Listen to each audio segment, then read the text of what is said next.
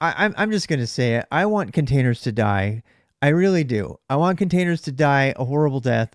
The fact that containers, Docker containers specifically, are LXC and they're a Linux container technology is limiting them. And I want micro VMs to win. I want it to be so easy to make a VM that can integrate with the underlying GPU, which you can't do with a container, not easily, because that's the whole container problem. So micro VMs should win.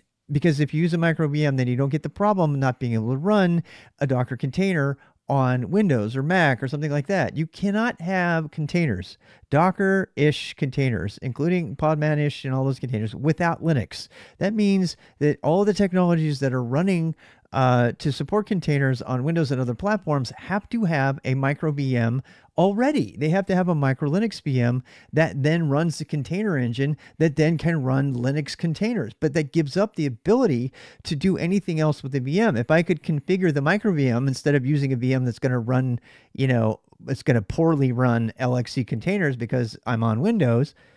And this all came about because we're actually looking at a thread here that is a problem because Windows runners are hobbled, and there's a few people here that are making comments that are somewhat naive because they're saying the fact that Windows runners don't have feature parity with Linux runners from a company owned by Microsoft is baffling. You know what? It's not baffling if you're not an idiot. If you've been following this at all, you know that Linux containers are a Linux technology. Docker containers are Linux technology. They're not a Microsoft technology. They can never, ever run on Windows. And to make that comment means you don't understand that you have to have Linux there in the first place. So the actual fix for something like this is the PMs are all, they're kind of being overworked down here. You can read it for yourself and pause the video.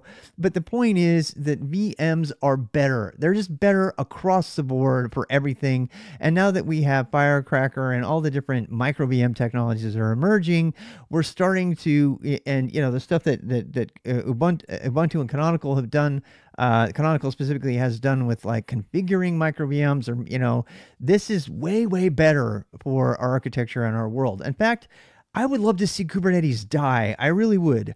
I would love to see Kubernetes die because it's a total container technology, and have some technology come along to replace it. And I'm going to predict this is going to happen. This is going to happen within the next 5 to 10 years.